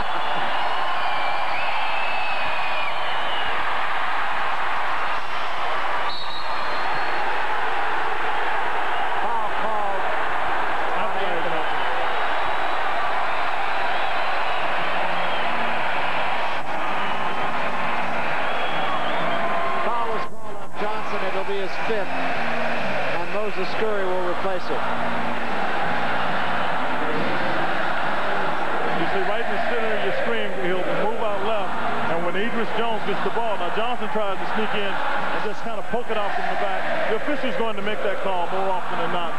Johnson's got to make a better decision. With 4 fouls, there's one thing about not being aggressive. The other thing is that knowing when to get yourself in a position to get any kind of foul, that was not a very good foul. 10 points, and Eric MacArthur, in large part, was responsible for the lack of scoring on the part of Johnson. He also took it to the basket against Johnson on the offensive end of things, too. But there'll be another day for Larry Johnson. He'll be back. Good team defense as much as anything is what kept Johnson out of the game.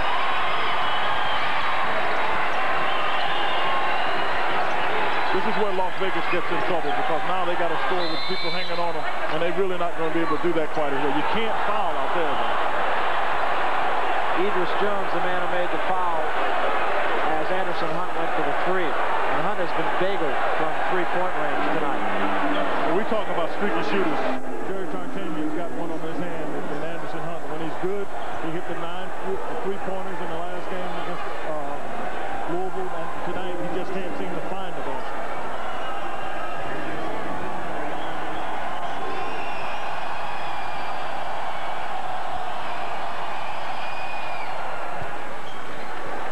Gets the first one, and this is not quite in the bank yet.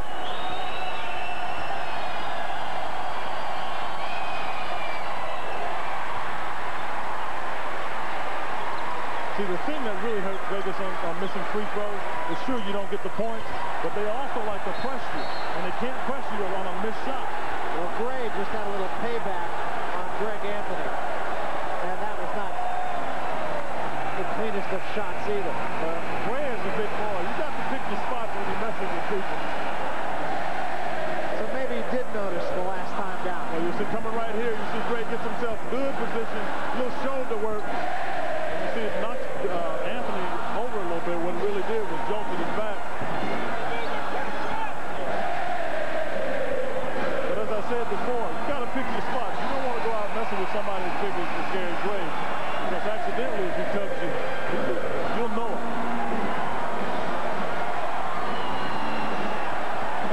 There's been more than a little bit of contact out there tonight. Yeah, but I like those kind of games. I like being out there where everybody's putting it on the line.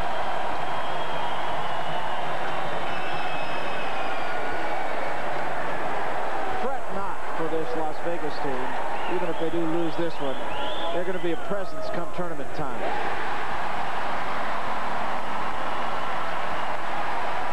But what it does very likely do, without question, it enhances the tournament possibilities of Santa Barbara. I would say this all but seals it. The only thing that can really kill it is they have a poor showing in the Big West tournament. But beating Las Vegas is always going to be good, particularly in light of the fact that Las Vegas at this point is the #2 team in the country. Santa Barbara has lost 3 games in the conference, but we should point out that they lost to New Mexico State, they lost to Las Vegas at Las Vegas, and they lost to UC Irvine here, which is a major surprise, but Irvine shot 70% in the second half. But the 3 losses were by a combined total of 5 points. That's a shooter's mentality. Keep throwing it up there, and you'll get one in. We're back to an 8-point game. Minute 45 left and a turnover.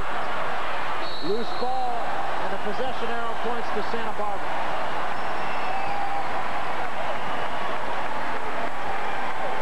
Gaucho's getting a little bit ragged down the stretch here. Well, if some of it you can contribute to being ragged. I think more than anything, the defensive pressure has been extended on Jerry Pim's Gauchos by Jerry Tartanian. All of a sudden, they pressured full defensively, did the Rebels, and it's causing some turnovers.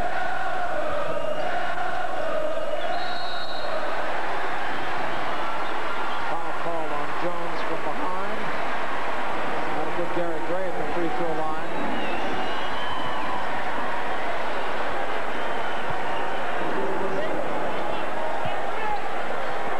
Well, those of you on the East Coast still with us, we admire your dedication. Watching a good basketball game. Absolutely. It's well worth it. It is true, I know, when I lived back east, it was very hard for a team like Santa Barbara to get any kind of recognition on the East Coast because the games are played so late, you don't get the morning paper. Yeah, it has been that, but I think what you're starting to see is that because of the era of television and playing people like Las Vegas, you can see that Santa Barbara is a good basketball team, and people will start to watch them on other games other than the fact they're playing Las Vegas. Second try for the Rebels. Anderson Hunt again. And a third try. Stacey Ogden at the rebound. Anderson Hunt again. But not a fourth try.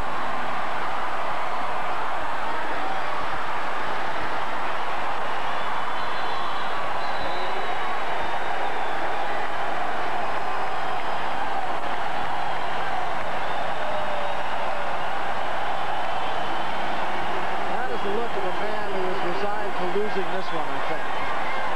Got the feel he can't get a break. And I've watched it. I've seen maybe 3 or 4 passes that should have gone out of bounds by the Gauchos that have gone, that turned out to be baskets just by happenstance.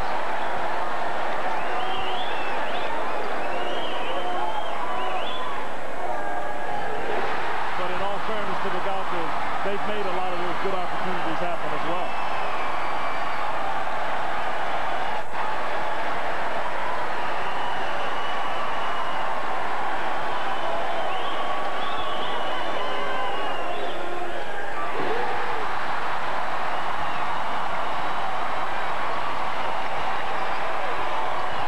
For 3, no. And MacArthur with a lot of finality to that one. Another jump ball. They're going to give this one to Vegas. Got to learn. You can't put that ball over your head. You out some other place where you're taller than everybody. You can. MacArthur made a mistake there. Got to protect it. Anderson Hunt for 3 again. No, missed everything.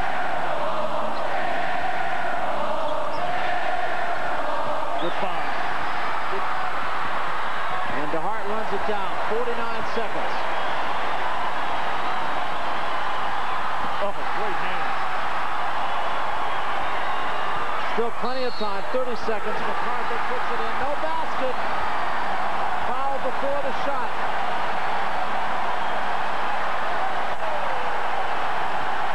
Listen to this place.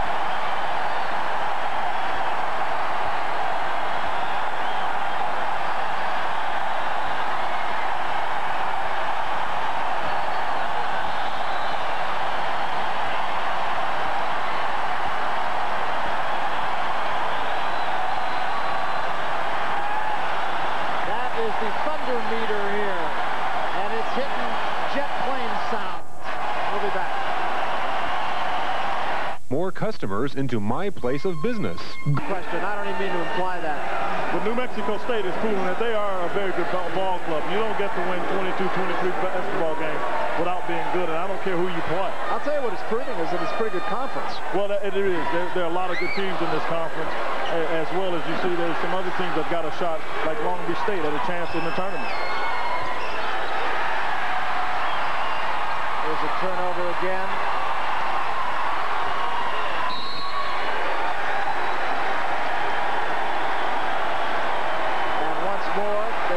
Free throw line. Jerry Tarkanian's got his coat on. He's ready to get out of here. I think Jerry Pym even took his towel.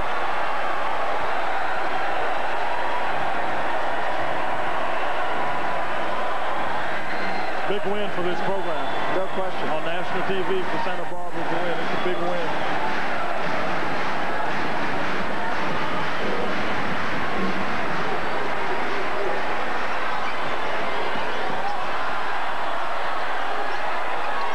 Hunt, why not?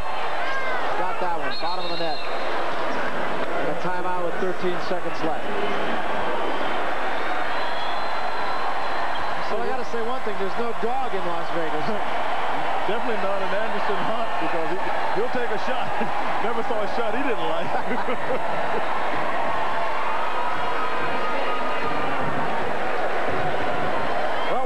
Let's remind you of what's coming up tomorrow on ESPN at 7:30. This was a good game tonight. This has got to be a great game tomorrow. Number 1 and number 5 playing down in Norman. The Jayhawks and the Sooners. Remember, the Sooners coming off a win of them, number 1 Missouri over the weekend. So it could be a big week for Oklahoma. Kansas, very good team, though. You and I both saw them early in the year. Yeah, Kansas is a very good ball club. That's going to be a great game. I'm going to sit down and have me some popcorn to watch that with myself. And then after that at 9:30 Eastern Time, 15th ranked LSU plays Florida. Florida, of course, a team in the throes of many, many changes. Can't afford to miss Chris Jackson. I understand Florida's having that problem, but Chris Jackson is worth the price of admission. Yeah, he really is. There are just so many good underclassmen playing college basketball now. The level of the game, I don't know, maybe it's just me, but it seems like it's picked up greatly in the last 2-3 years. Well, I don't think there's any question about that. It's gone over more like 8 to 10 years. It's a different game now. It's a faster game. The athletes are bigger and stronger. And one of the reasons you got 3 officials is because of that. because the kids have just gotten so much better.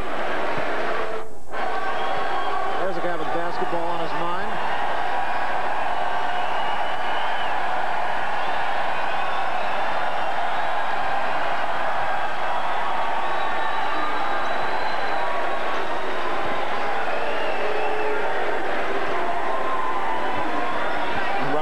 I'm looking at the court. It looks like the fans are cranking up to be able to run out of here. I think so. 8 seconds left. Anthony goes down. And it's not quite over yet.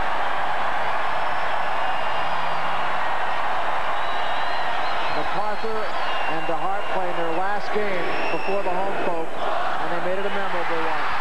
78-70. Just listen.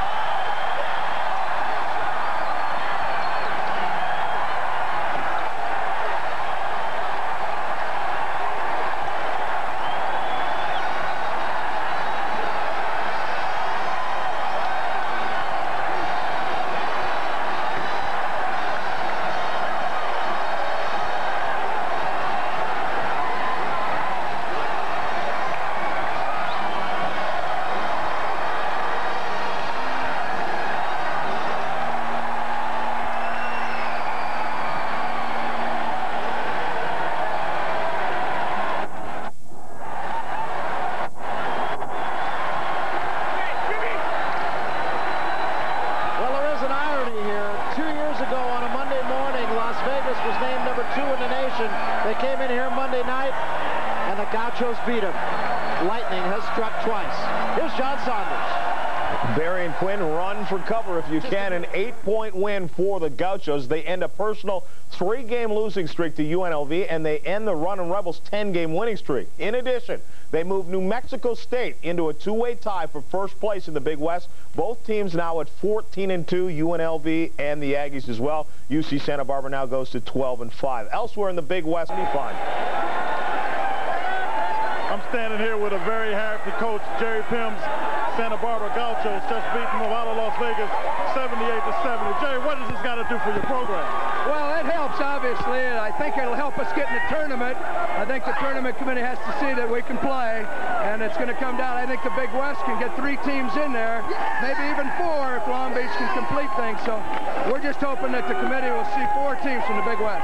Well, I thought that you had a great performance overall from your team. What did you think about it? Well, we had a great defensive effort, I thought, a good board effort, and I thought the Vegas kids were a little bit tired, but we got a little tired too. They've had an unbelievable February schedule, and I think we caught them at a good time. They had to play real hard Saturday against Louisville. That was to our advantage. This crowd was to our advantage, and we got the job done. I'm really happy for our guys. Your bench was outstanding tonight. I thought Davis came in, scored some points. Akins did some things for you, rebounded. Give me a comment on that. A good bench effort. Everybody off the bench did a good job. Tony and Lucius especially, and Bobby Earps for the couple minutes. It takes 8 or 9 guys to win. You can't win with 5. Jerry, congratulations on a great win. Good luck to you. Thank you. Barry, back to you.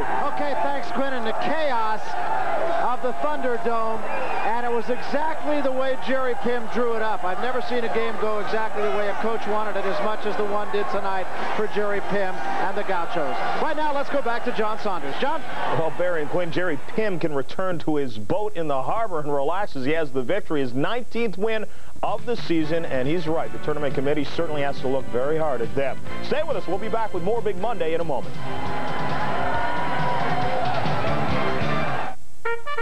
At BIC, we sympathize with the ways that you pull and stretch your face.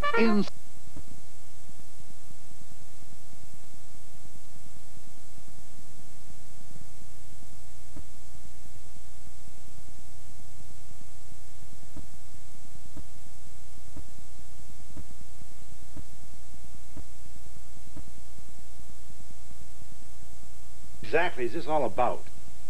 It's about my being charged with kidnapping.